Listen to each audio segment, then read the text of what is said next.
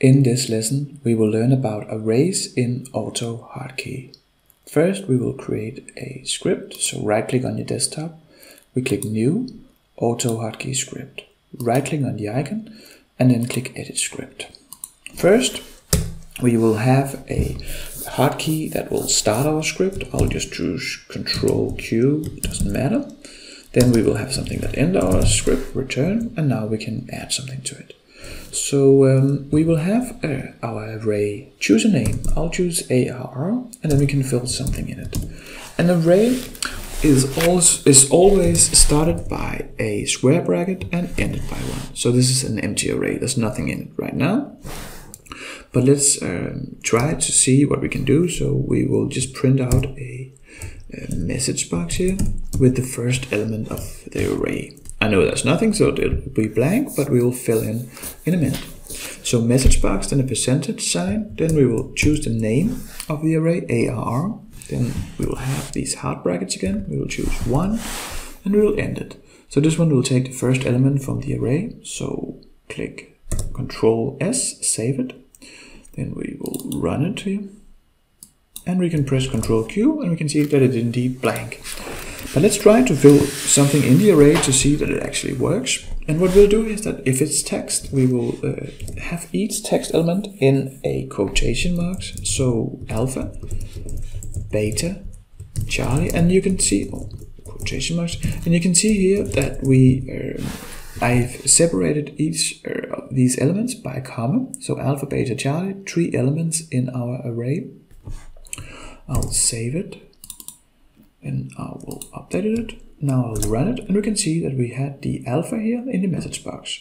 And again, we could change this to 3, save it, update the script, and then run it.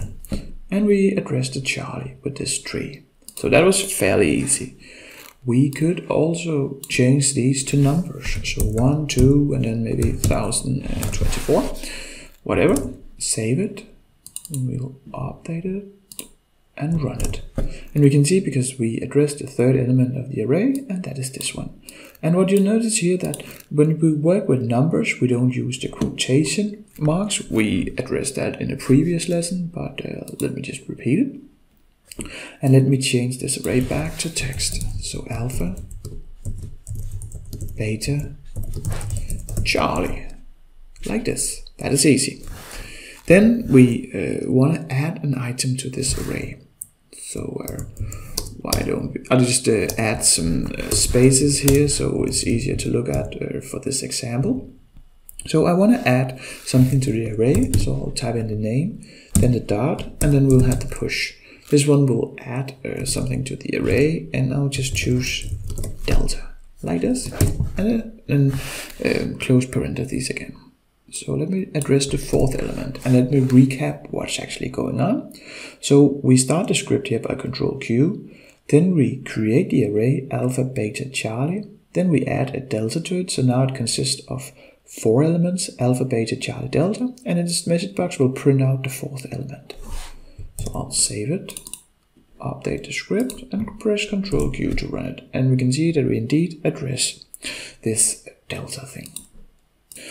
Usually we are not addressing specific elements in the array. We will usually loop through each one of these elements in the array. So why don't we do that here?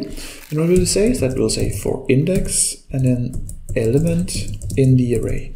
Let me explain this. This is a pair. So you can see this as a dictionary in other programming languages. And what a dictionary is just that it have a key and an associated value. So this is the key, the index.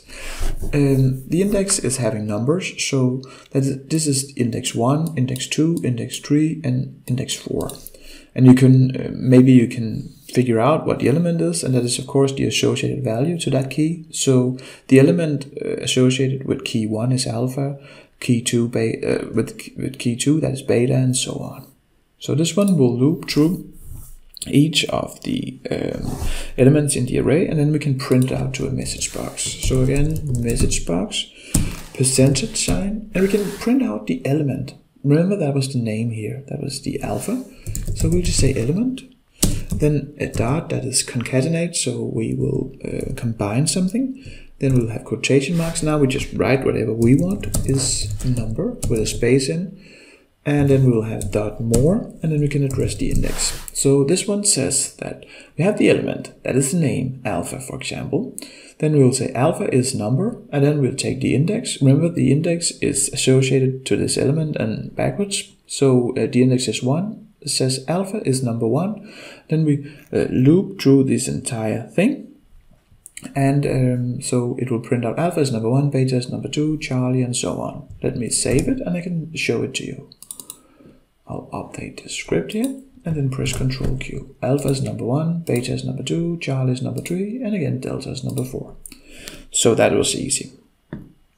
We sometimes often need to read things from a file into an array, and I created this little file here, just called data. This is a text document with 3 lines in it. Do this. Echo, Foxtrot, Golf. And we want to add each item to this array over here and then print them out again. And what we'll do here is that we should do it here. We will say loop and then read. And what we want to loop and read through is this file here. So let me go in here, shift right click and then copy as path. Then we'll get the path of this file because AutoHotkey needs to know where to read. So I'll paste it in. I will remove these quotation marks, and then we can have the next line, and we will add, so each of these lines we will add to the array. So again, AR push, we saw that before, and we will use the A loop read line, and what this contains is the contents of the current line. So we are looping through each line up here. We can do that with the loop. So each line in this file, and then we will add the content of each line to the array. So let us see that in action. That is maybe a bit more exciting. And let me update the script here. I'll run it. So alpha is number 1. Well, that was like it was before. Beta is number 2. Charlie is number 3. Delta is number 4. And now the exciting part takes place because we had 3 more. So we have Echo is number 5. Foxtrot is number 6 and Golf is number 7. Bingo.